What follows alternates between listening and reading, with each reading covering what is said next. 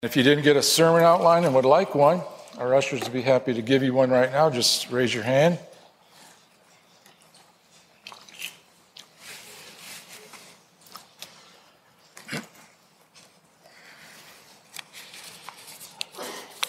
Gospel of John. I love the Gospel of John.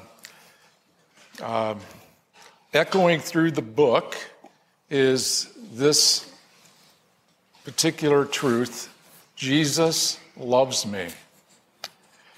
The Gospel of John is one of the few books of the Bible where the reason he's writing is clearly stated at the very end. John 20, 30-31, John says, "Therefore many other signs Jesus performed in the presence of the disciples, which are not written in this book, but these have been written so that you may believe that Jesus is the Christ, the Son of God, in that believing you may have life in his name." And this year, in our efforts to reach our friends, coworkers, families, neighbors with the gospel of Jesus, I'm convinced the Gospel of John can help us gain insights in how to do that. That's why we're looking at John chapter 4, last time and this time. Last week in John chapter 4, we learned about the life-changing power of the gospel when Jesus struck up a conversation with the woman at the well. Using the metaphor of water in this arid climate, Jesus tells her that he has a gift. All she has to do is ask for it, and he would give her living water, which refers to the Holy Spirit. Comes inside us when we believe in Jesus. John chapter 4, verse 10, he says this. He answered and said to her, "If you knew the gift of God and who it is who says to you, 'Give me a drink,' you would have asked him and he would have given you living water." And then I'm just going to review a little more of this passage before I pick up where we left off. In verses 13 to 18, Jesus said to her, "Everyone who drinks of this water," meaning the physical water, "are going to thirst again. Whoever drinks of the water I give him will never thirst, but the water that I give him will become in him a well of water springing up to eternal life." Well, the woman said to him, "Sir, give me this water, so I won't be thirsty nor come all the way here to draw." He said to her, "Well, go call your husband and come here." The woman answered and said, "I have no husband." Jesus said to her, "You have correctly said, 'I have no husband,' for you've had 5 husbands, and the one you now have is not your husband. This you have said truly." He goes on in verses 25 and 26. The woman said to him, "I know that Messiah is coming, he who is called Christ. When that one comes, he'll declare all things to us." Basically what she said, he'll explain all this stuff to us. Jesus said to her, "I who speak to you am he." Now, last time, the first thing we learned from Jesus' encounter with this woman is that everyone is searching for deep soul satisfaction, but they're trying to get it in things that will never satisfy. She was looking at relationships with men. Everybody's looking for it and trying hard to get it some way, deep, to remove the existential angst we all feel. What am I here for? What are we doing? The second thing we learn is that Jesus the Messiah said he can quench that deep thirst by giving us his Holy Spirit, which he refers to as living water, when we believe in him. The third thing that we learned is the spiritual life Jesus offers us, and can't emphasize this enough, is a gift. That's how if you knew the gift, no one's worthy of it, no one can earn it. Jesus' gift of life is for anyone and everyone who believes in him, regardless of their background, their race, or whatever. And as the woman shows us, an encounter with Jesus is absolutely life-changing. Today we're going to look at one way her life was changed, very dramatically, as we continue the passage. After believing in Jesus, She wanted to tell everybody about Jesus. Listen to it, John 4, breaking into verse 27. At this point, well, let me back up. Jesus said to her, after he said this, I who speak to you am he. At this point, his disciples came, and they were amazed that he had been speaking with a woman. Yet no one said, what do you seek, or why do you speak with her? So the woman left her water pot, went into the city, and said to the men, come and see a man who told me all the things I ever done. This is not the Christ, is it? Well, they went out of the city and were coming to him. Meanwhile, the disciples were urging him, saying, Rabbi, eat. He said to them, I have food to eat that you don't know about. So the disciples were saying to one another, no one brought him anything to eat, did he? And Jesus said to him, my food is to do the will of him who sent me and to accomplish his work. Do you not say, there are yet 4 months and then comes the harvest? Behold, I say to you, lift up your eyes and look on the fields, that they are white for harvest. Already he who reaps is receiving wages and is gathering fruit for eternal life, so that he who sows and he who reaps may rejoice together. For in this case the saying is true, one sows and another reaps. I sent you to reap for that which you did not labor, and others have labored, and you've entered into their labor. Now from that city, many of the Samaritans believed in him because of the word of the woman who testified, he told me all the things I have done. So when the Samaritans came to Jesus, they were asking him to stay with them. He stayed there 2 days. And many more believed because of his word. And they're saying to the woman, it's no longer because of what you said that we believe. We've heard for ourselves and know that this one is indeed the Savior of the world. Wow. This woman's response, which we're going to look at here after she believed that Jesus was the Messiah, this one's response after she believed can be summarized in one word: testimony. Testimony. Today we're going to look at 3 things we learn from this woman about what it means to be a testimony for Jesus. We're going to look at what is a testimony. Second, we're going to look at what did she testify to. And third, how did she testify? First, we're told that many of the townspeople believed in Jesus because of the woman's testimony. We've read it. From that city, many Samaritans believed in him. Verse 39, because of the word of the woman who testified. He told me all the things I've done. See, after seeing what Jesus did, hearing what Jesus said, the woman at the well was converted. She needed to know nothing else. She believed that Jesus was the promised Messiah. She was so excited about what happened to her, she literally left her water pot and ran into town to tell people about her meeting with Jesus. And as a result of her testimony, the townspeople believed in Jesus. So what is a testimony?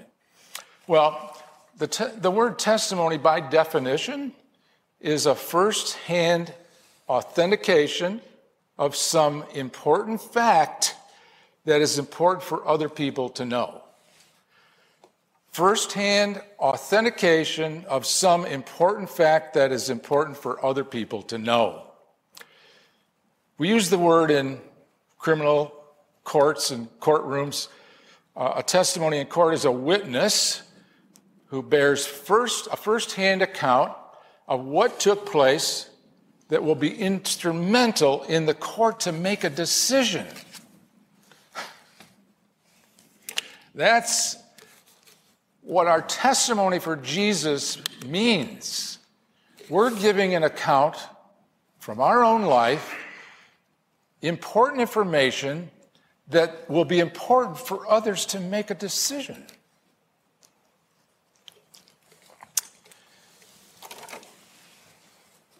The woman is giving people what she knows, first-hand personal account of her meeting with Jesus and how he helped her. What's interesting to me about this word, witness or testimony, it's the same word in Greek. It's the word martyria from which we get the word martyr. And we're going to talk about that in a minute. But let's go to, what fact did she testify to about Jesus? Well, if you look at what she actually says, her testimony includes two things I believe should be part of our testimony about Jesus as well. First, she testifies about something that was subjectively true for her. Second, she testifies about an objective truth that applies to everybody. Two things: subjective, what he did for me; objective, what applies to everybody. In her subjective testimony about Jesus, she relates what Jesus did for her personally. Her personal experience, actually, in this mentioned twice. And she went back to the people she knew and said, "Come and see a man who told me everything I ever did." Why did she say this? Why did she say that? Because it was something extraordinary at this time, especially. First, Jesus did what was against all social conventions of the time. Men did not speak to women in public they did not know.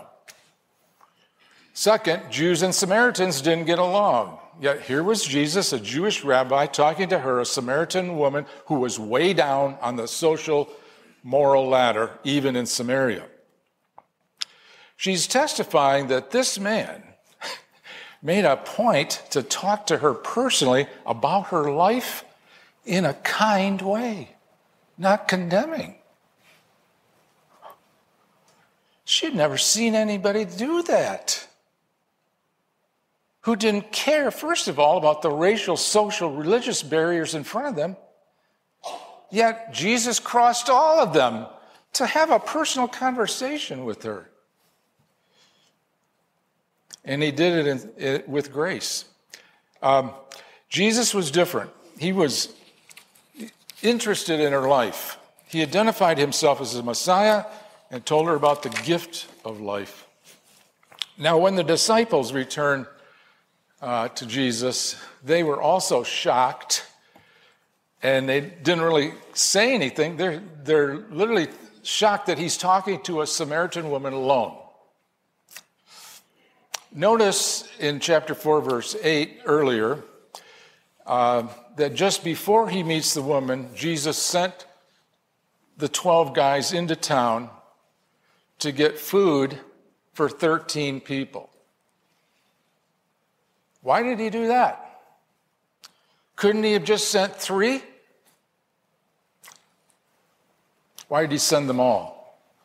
I think he wanted to talk with this woman personally and privately.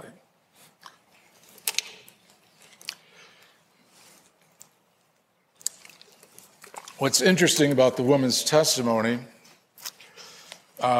reminds me of when I came to faith in Christ. She doesn't know much about Jesus at all.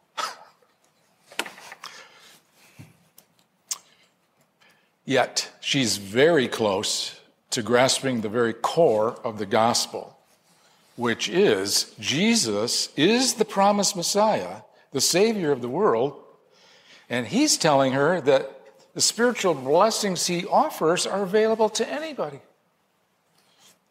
even her. She grasped that Jesus was talking about grace. You know why? Because she was actually experiencing grace from him. That was her own subjective experience testifying about Jesus. He talked to me kindly. He crossed all these barriers. For some reason, I was important to him. But then she also was bearing witness to an objective truth about Jesus and the gospel.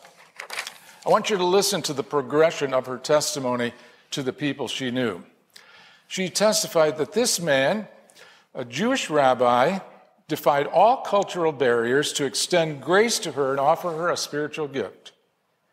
She then testified by way of polite suggestion that Jesus was the Christ, the promised Messiah, and invited them to check it out for themselves. After they did, John 4:42, they said to the woman, we no longer believe because of what you said. Now we've heard and seen for ourselves and know this man is the Savior of the world. Now, when they say that, when the townspeople say that, what that means is that's what the woman told them. He's the Savior of the world, is it? Don't you think? In the woman's testimony, note, she didn't say, he touched me with grace and I felt all warm fuzzies all over. She told them the objective truth. He is the Savior of the world for everybody. She did not say, this man is just the Savior of the Jews. Nor did she say he's just the Savior of Samaritans. Nor did she say he's just the Savior of good people. Nor is she saying he's just my Savior. She's not saying that he's true for me, maybe he's not true for you. Not saying that. She's stating very clearly this objective truth that Jesus is the Savior of the world. He's the Savior of every single person. She's saying, if you don't believe me, go check it out. See what you think. She's bearing witness to the life-changing Savior of the world who saves everyone like she was by grace.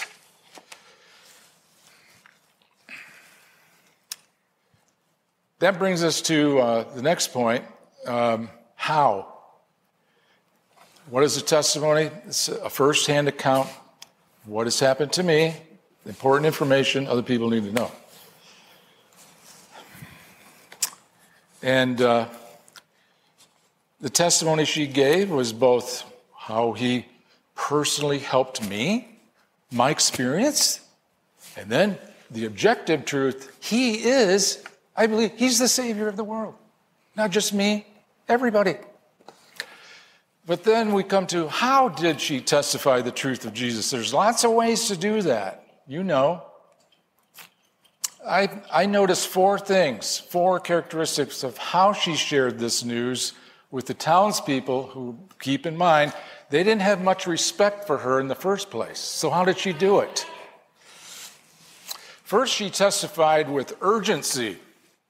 She literally dropped her water jar and ran into town to talk to people about Jesus.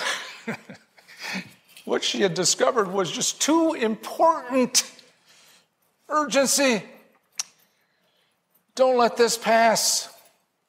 Second, I believe she testified with humility. She didn't go into town preaching this fire-breathing sermon to them, condemning them for their sin and saying, the grace of God can save you. When she met the townspeople, she understood they considered her probably the worst of all sinners. She's not going to come in self-righteously saying, hey, no. Very humbly, she gave her testimony in a very disarming way and just saying, this is what happened to me. This is what happened to me. Could it be that this... And she encourages them to check it out. Urgency, humility, and I believe simplicity. She didn't have a theological education. She just had an encounter with Jesus. A profound encounter with Jesus. She told them about how she met him and the grace he showed her. And she asked them in a non-threatening way if they thought he was the Messiah. So she shared two things in her testimony that I believe in review should be part of ours. Here's what happened to me when I met Jesus. Here's how I came to faith. Here's what happened to me. And you know what? I think there's a very good reason that he's the promised Messiah, the Savior of everyone who believes in him. Lastly, I believe she testified with bravery. You got to say, it took a measure of courage to run into town and start talking to people about Jesus. I think it always involves courage to share about our faith in Jesus.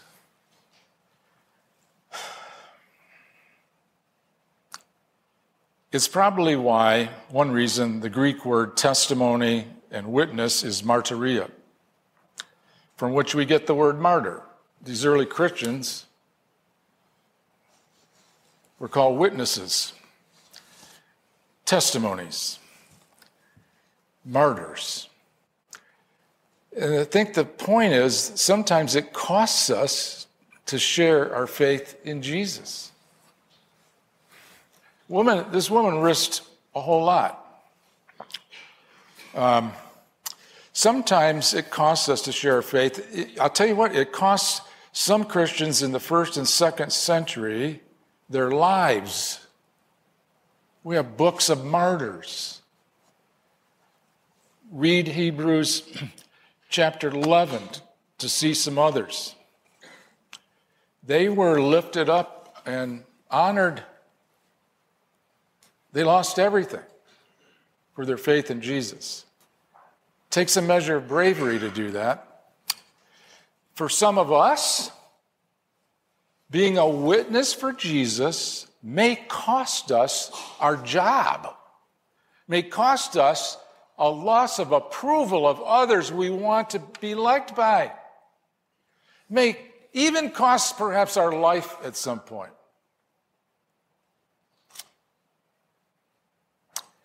It takes courage. But I will say, and look, I'm preaching to myself here, I've always been a chicken. I struggle with the same things. I want people to like me. But as soon as people find out that I'm a pastor, I become in their eyes a religious assassin. And they avoid me like the plague. I've never liked that. So I have this, it takes courage for me too. But here's the deal. I've learned, just be honest with people. If we're not willing to identify ourselves as a Christian, a believer in Jesus, not willing to share our testimony, you know what we're doing? We're hiding who we really are. If you are a Christian, Jesus should be the center of your life. It's how you set your priorities. It's how you face life's problems. Jesus purchased our pardon of sins forever by his blood. We can learn a lot from this woman's testimony. As a witness, she shared the news about Jesus with a sense of urgency, disarming humility, uncomplicated simplicity, and a bold bravery. But how was she able to do that without thinking about her reduced social standing to the people who may just dismiss her? How'd she do that? What was going on? I'm telling you, there's something going on in this woman that we desperately need too. And I think it starts with the reason why this woman could be as humble, disarming, and effective in talking to her friends is because of the way she was treated by Jesus himself. Because of the way she received Jesus' life-changing message of the gospel, she was able to offer it to others in a way the world really needs. The world needs people out there making truth claims about Jesus in a way that's humble, respectful, full of grace, not with pride, harshness, self-righteousness. How do we do that? Got to take a look at this woman again. I want to take you through the previous passage we looked at last week to show you what happened, to literally transform this woman's life. What may have caused this woman to run to tell her friends about Jesus? First, Jesus takes the initiative to talk with her. She's initially shocked. This is unusual. This man's different. He doesn't care about the racial, gender, religious barriers. But then Jesus talks about living water he can give her and never thirst again as a gift. So she asked him for the water. Now, she's probably thinking, this guy knows I'm a Samaritan, I'm a woman, and I'm amazed that this Jewish rabbi is talking with me. Thank goodness he doesn't know I've had 5 husbands, and the guy I'm living with right now isn't even my husband. Whew, glad he doesn't know that. Because if he knew that, see, as a Jewish rabbi, he would never be offering any grace or living water. He wouldn't even be speaking to me. He would be condemning me. I know it. I don't want to be judged anymore. Well, after asking Jesus for the water, Jesus told her to go get her husband.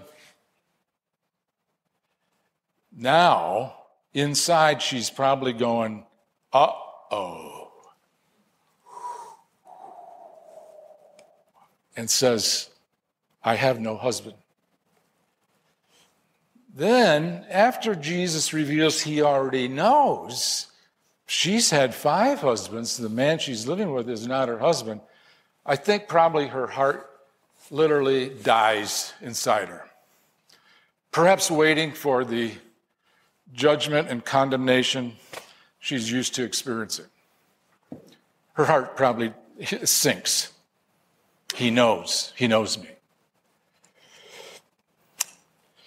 Awkwardly, as we continue, she tries to change the subject, talk about temples, religious differences, Samaritans and Jews, how people can connect with God. But Jesus isn't daunted. He looks at her and said, the hour is coming, and now is, when you won't need a temple to worship God. The woman claims ignorance.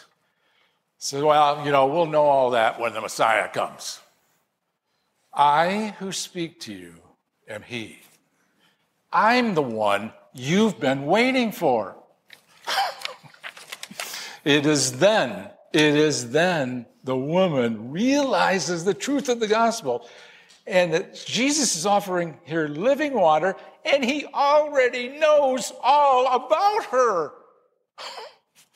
Well, that's when she literally dropped the jar and ran into town to tell others why.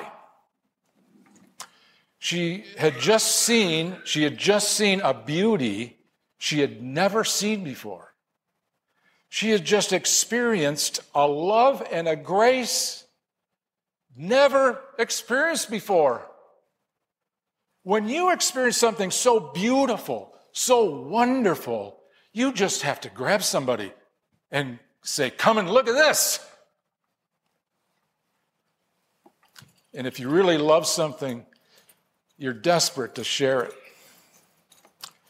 What beauty and love, listen to me carefully, because this is true for every one of us who believed in Jesus. What beauty and love did she see and experience in Jesus?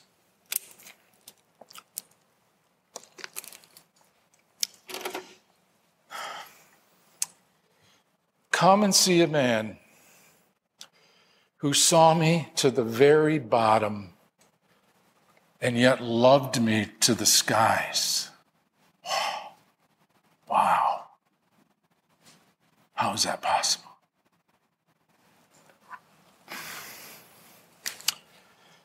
To be loved and not known is really superficial, very unsatisfying. To be known and rejected is perhaps our greatest nightmare. But to be known all the way down and loved endlessly is heaven. That's what she tasted. For Jesus to do that is the beauty of Messiah, the wonderful news of the gospel. She couldn't wait to tell others. He loves me all the way down. All the way down. How is it possible for Jesus to give living water to somebody who is so undeserving of it? Well, we talked about this last time. The answer lies in something he said to her about the hour is coming and now is when all the temples will be obsolete. I'm not sure she understood what Jesus meant by that, but we do. We do. Nowhere in the book of Gospel of John does Jesus ever talk about the hour or his hour without referring to his death on the cross. That hour was when Jesus went to the cross to die for our sins. And while he was on the cross, he cried out, "I'm thirsty. I'm thirsty."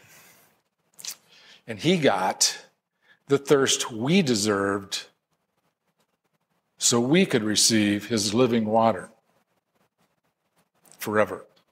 He went to the cross so he could say, "I don't care about your immoral past or what sins you've committed.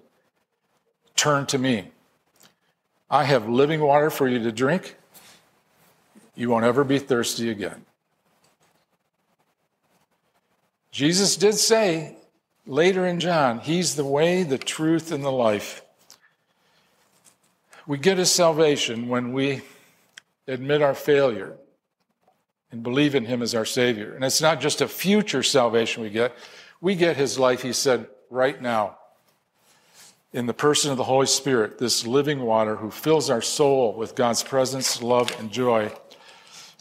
I'll say something about this in a future sermon, but one of the jobs of the Holy Spirit that he sends into our hearts, so you read it in Romans 5, is he's in us testifying that we're now children of God, and his job is to make God's love real to us. We know it.